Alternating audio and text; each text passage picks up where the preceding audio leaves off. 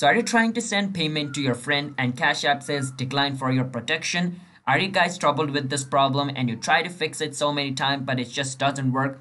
Well, in this video, I'm gonna be showing you guys how you guys can fix your Cash App's decline for your protection. So there's like a small reason why this problem is being caused, and by watching this video you can fix it. But before that, if you guys are new to our channel How to Guide, then don't forget to hit that like and subscribe to our YouTube channel with notification on so you guys can get notified for a future video.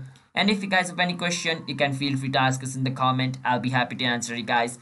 And let's jump into the video without any further ado.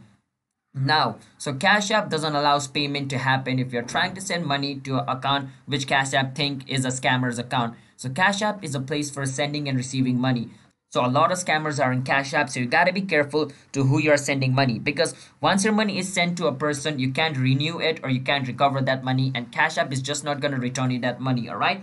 Once it's transferred, it's gone. So due to some reasons, so Cash App has a policy. So if a lot of people report a Cash App account, so let's say somebody opened a scamming Cash App account. Let's say Kevin opened a scamming Cash App account which he uses to steal money from other people. And a lot of people reported that account, and Cash App is like, watching that account because it's a suspicious account because a lot of people reported it, all right? And you try to send money to that account. What Cash App is going to do is Cash App is not going to allow that transaction to happen in order to secure your money. Now, until and unless Cash App verifies that that account is not of a scammer, nobody can send money to him, all right? So if that's the case and that's the problem, the only way to fix it is to wait until Cash App examines that account. And if Cash App thinks that it's a scammer's account, then it's going to ban it. But if Cash App thinks this is not a scammer account, they just misjudged it, they're going to remove the, temporary ban. You can also say a temporary ban, and you can again send money to that account. But let's say like you're trying to send money to your friend and it says, decline for your protection. What you got to do is go to Google and you got to search for Cash App staff's phone number, all right? It's going to give you a contact number of Cash App staff. You got to call them and speak with the staff of Cash App, telling them, can you let this transfer happen?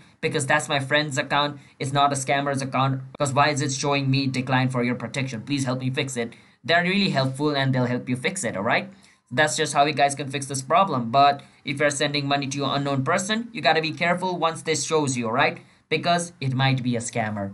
So hope you guys understand. Just don't forget to hit the like and subscribe, and bye bye everybody. Have a nice day.